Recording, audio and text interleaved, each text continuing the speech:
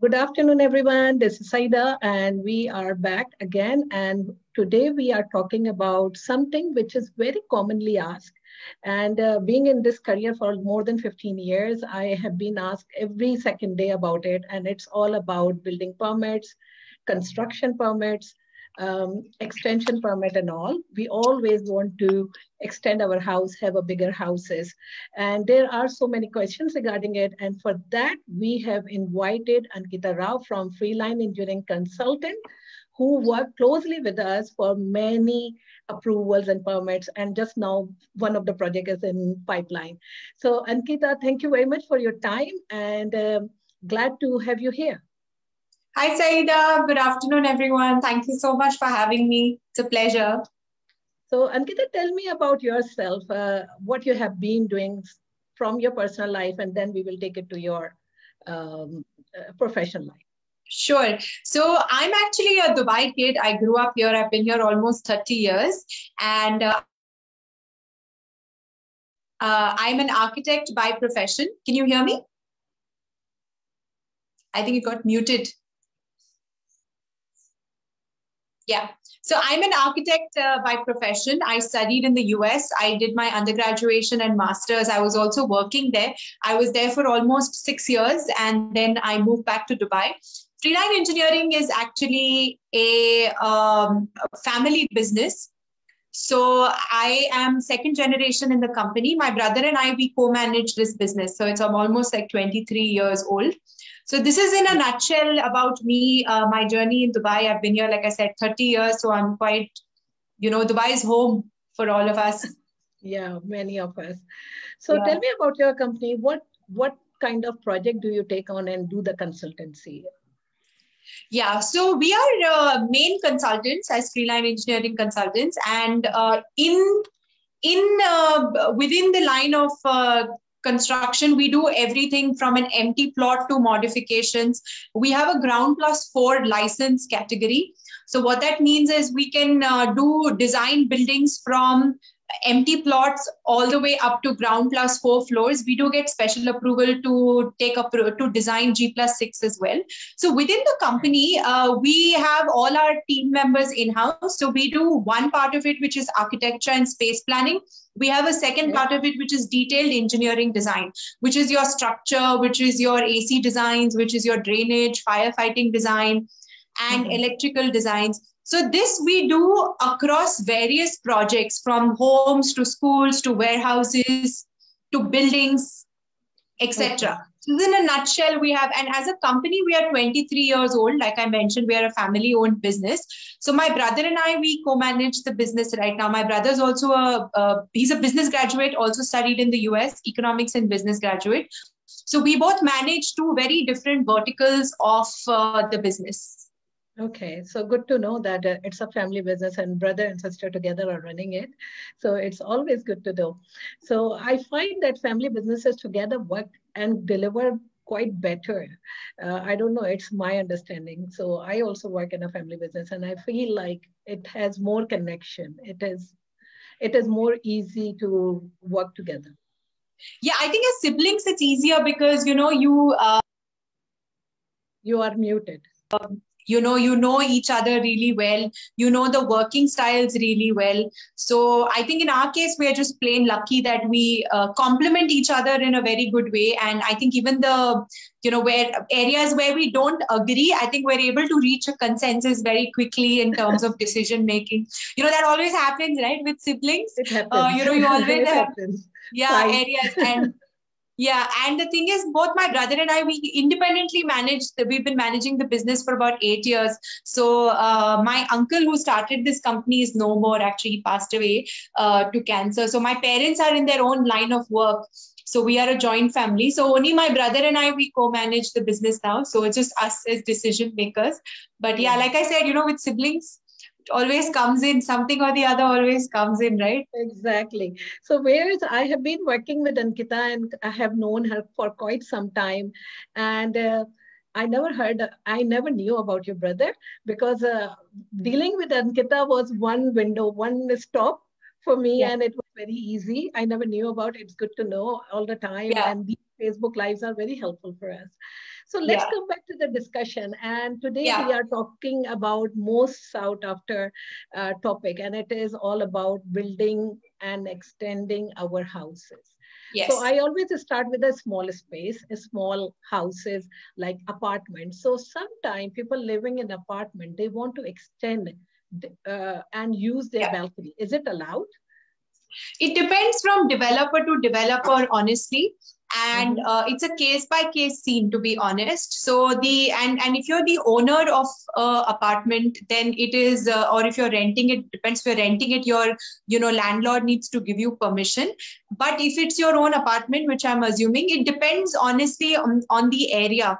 But in most cases, they will not allow it, because it spoils the elevation. You can't just enclose one balcony where all the other balconies are open.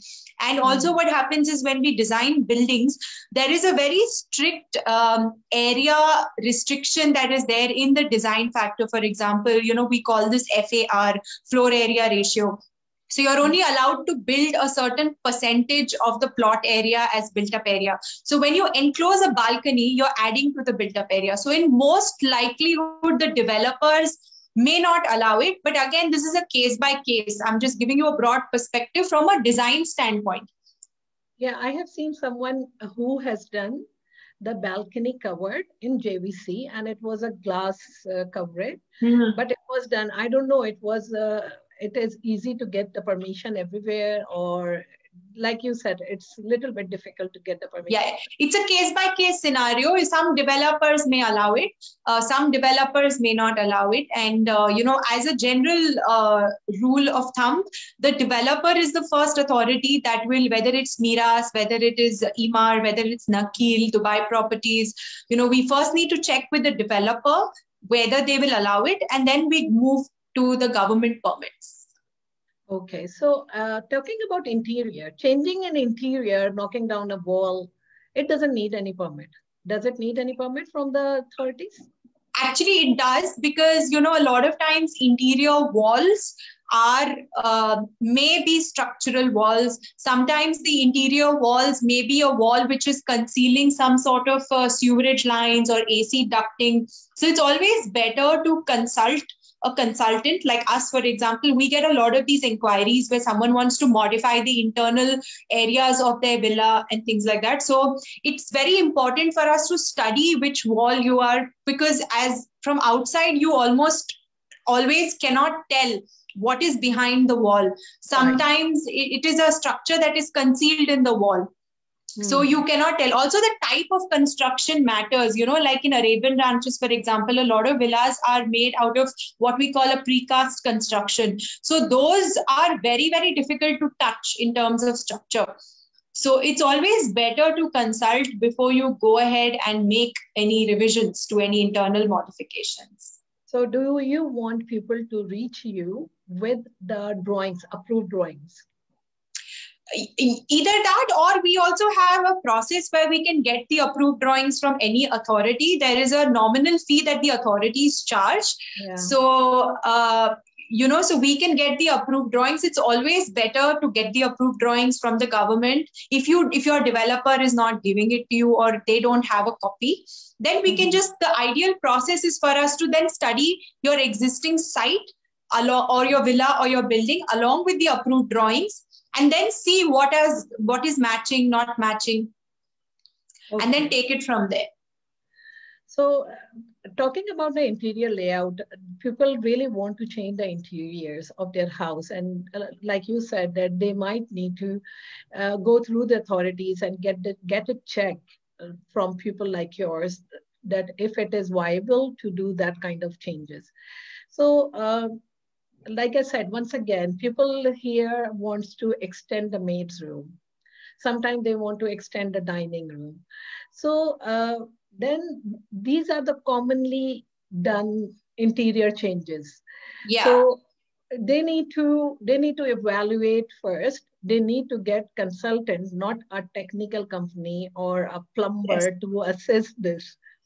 So what do you say about that? Yeah, actually, these are very common extensions like you mentioned. So we also get inquiries where people want to extend the ground floor, living room, or they want to extend ground floor dining area or kitchen, or they have a courtyard. They want to enclose the courtyard, or they, by default, when they do that, they get additional area on the first floor. We also get inquiries where the first floor has an opening of some sort, like your main entrance. For example, it's double height. They want to close that. So in all these cases, you first need a consultant like us, because firstly, we need to study all the engineering first before all the engineering disciplines, before we even start sketching whether this is possible or not.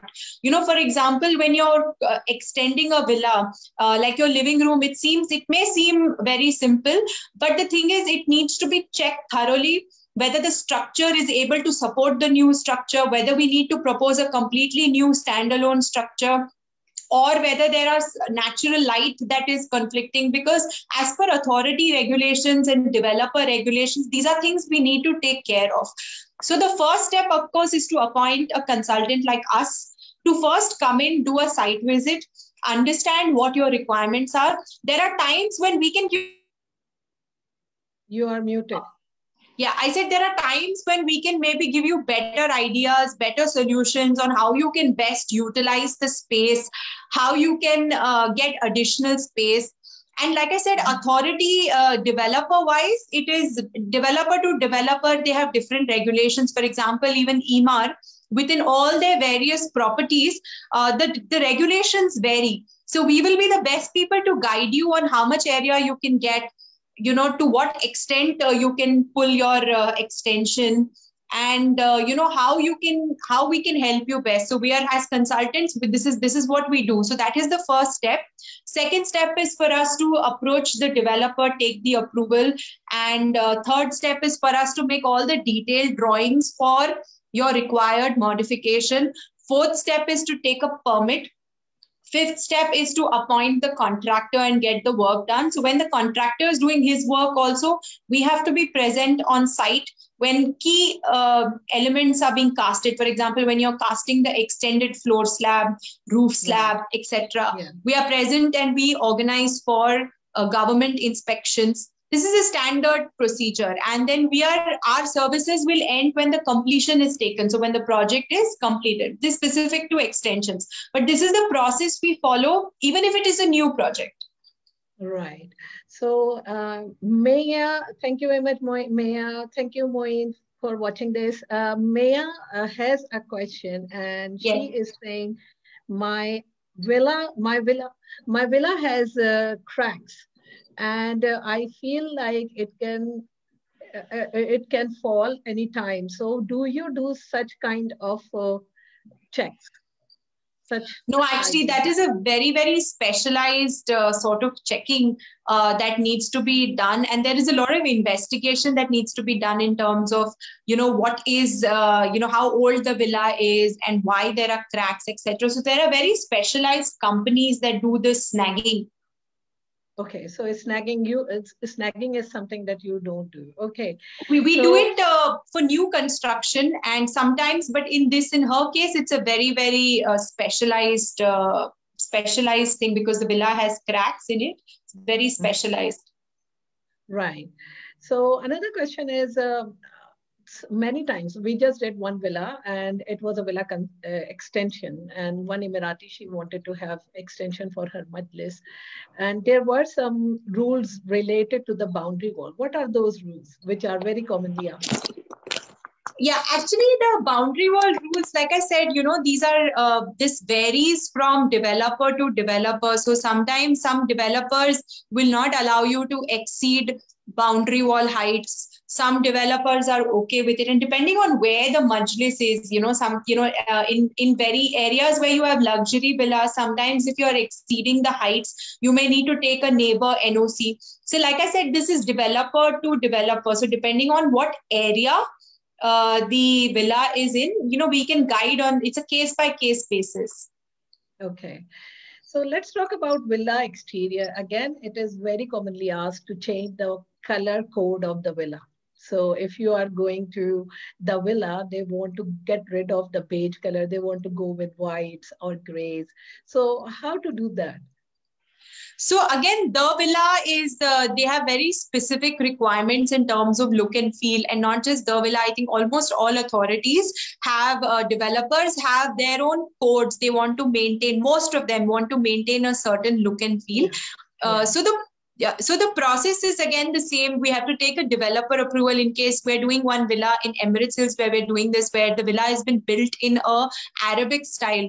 So the owner wants to change it to completely modern style, because you may be aware earlier Emirates Hills, they were, this was one of the regulations. They wanted, a beige and a certain style. And now this gentleman wants to change his villa to a completely modern concrete finish and with wood fins and things like that. So the process is the same. So we have to first understand the requirements, check the feasibility, check the authority regulations, whether the developer will allow something like this, then approach the developer with relevant drawings, 3Ds, photographs, design intent, and then take it from there. Okay, so for the color code, even it is the same procedure. Same process. So any modification, any modification that needs to be done in a villa, whether you're changing the size of the windows, you're changing the height of the windows, height of the doors. Some people want to change main doors. That also happens many times. Some villa owners, especially when you're changing villas, you bought a new villa, you want to do modifications in, change the doors, make them higher, make them wider. It's the same process, because we have to see what are the impacts of these changes first in the existing villa, and then guide from there, because sometimes some villas are very, very old. So in those cases, then we don't recommend touching the villas. Even the government and the approvals wise, it's very challenging. They don't recommend touching the existing structures. It may not be safe for us to demolish anything. So in all cases, it's very important to first understand the existing structure. Okay, another question is something which we were supposed to talk, and it's about swimming pools. So they want to have the swimming pool, and they want to have not a casted swimming pool. They want to dig and do a proper swimming pool. So what are the permits involved? Yes. So the swimming pool approval, there are two stages of approval, again, depending on where your villa is located. But the pool approval has a structural impact on it as well as an environmental impact. So there are two approvals, one from Dubai Municipality. And if your plot is in DDA, then DDA approval. If your plot is only Dubai Municipality, then that approval. So depending on the location of your plot, it's actually a very simple approval to take. So we can definitely help with that. Your swimming pool developer, whoever is designing your pool, has to just submit to us the detailed drawings for the pool, and then we can help with the approvals for that. Okay, and then again, another question, and Gita, you are getting so many questions. So another question is, can I hire any company for the villa extension? It's not recommended that you hire any company, because like I said, it's better to hire specialists. And if you're hiring a consultant like us, we also work with a lot of contractors, etc. So we can put together a team for you. It's better that you hire somebody like us as engineering consultants, because it's very important to check the structure, very, very important, before you plan for any extension. Yeah, so viewers, same is happening in one of the projects where they want to hire a contractor, and the contractor they hired is not approved contractor. Yeah. And now they have got the permit in the system, but the contractor is not approved and the project is stopped. So yes, it is very, very important to check while recruiting any contractor on your side, whether they are approved from DDA or any other DM or any other municipality, whoever are involved. If not, then there are high chances that your project is stopped. Yeah, because in our case, we are registered across all the authorities. And like you mentioned, the developers also, they require somebody like us to start with the process of submitting to them. So we had another villa that we were working on in Dubai Hills where they were misinformed. So that they also got stuck a little bit in terms of approvals. So this happens very commonly. it's very important to hire a consultant, somebody like us who would come in and start. And because we know the procedures, we know the codes, we know the regulations.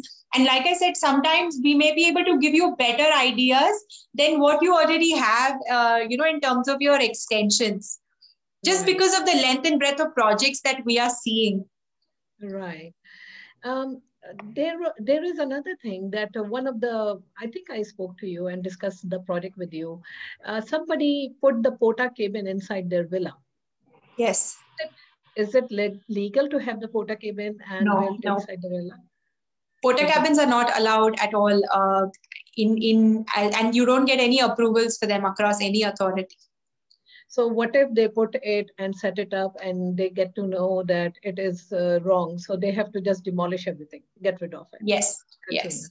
I think with anything, because, we've had cases where in villas, some tenants have, or some owners or inhabitants have just done some extensions which they wanted, they got fined for, and then they wanted to take approvals for it. And the authority said, no, we cannot give you the approval. So they had to demolish it. So like I said, they did it on their own. I think they hired some carpenter or somebody and just got it made, some extension. So it's always better, to check whether something can be done or not, because all the extents of extensions or modifications, etc., is very developer specific. And like I said, even with a developer like EMART, they have different regulations across various properties of theirs.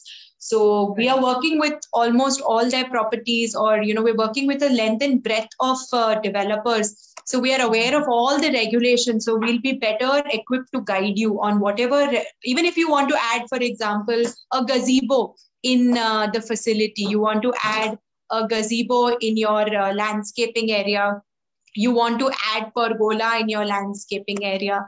So these are things we very commonly add, or a pool, like somebody was asking. These are things we very commonly keep adding and seeing villas have.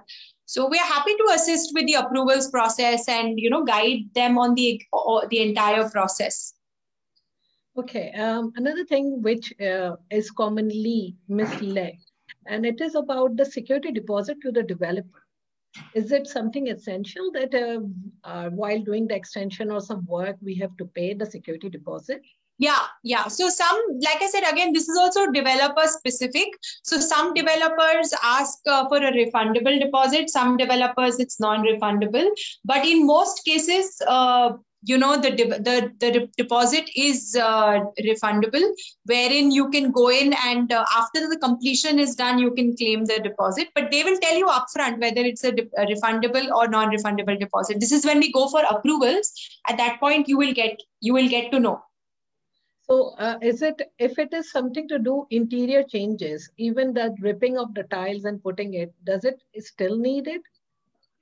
It depends on the finishes. If you're only changing finishes, again, like I said, this is very developer specific, because also, if you're going in a gated communities, then you're taking out tiles. You will need a bigger vehicle to come in, and because it can't be just taken in a car, tiles and things. You have company, either a contracting or a fit out or a carpentry company that will come and do it. But these are so finishes don't really need approvals. Like if you're just changing tiles, or if you're just changing to a carpet or a floor, just flooring alone, or you want to change your wallpaper or change your paint, those are internally. Those don't necessarily need approvals, but you may need approvals from your gated community. So your gated community themselves will guide you on what the approvals are required in this case, because you may need a gate pass and things like that. So so NOC from the landlord and this and the other, and then you have to make a point. Yes. So one thing, just while talking to you, I just realized I should ask you, maybe you can help me, about the insurance. Is it required by the government to insure the project, or the project, should we add the insurance part from the company, from the contractor part? I'm not sure what insurance, I'm not aware of insurance. Yeah, okay, worker insurance. Like professional indemnity? Yeah. You're talking about professional indemnity? Yes. Yeah, so professional indemnity, I think we all have. So we have professional indemnity. The contractors usually have their own professional indemnity. Yeah. Okay. So is it really required, or it's something that we can It's skip? an industry practice. It's an industry practice. Okay. So, Ankita, there is another question, and that they ask about the pergola. So, pergola, if you are building it inside the landscape, so whether it has to be like 1 meter away from the boundary wall, there are some kind of the um, restrictions. So, can you tell me more about that?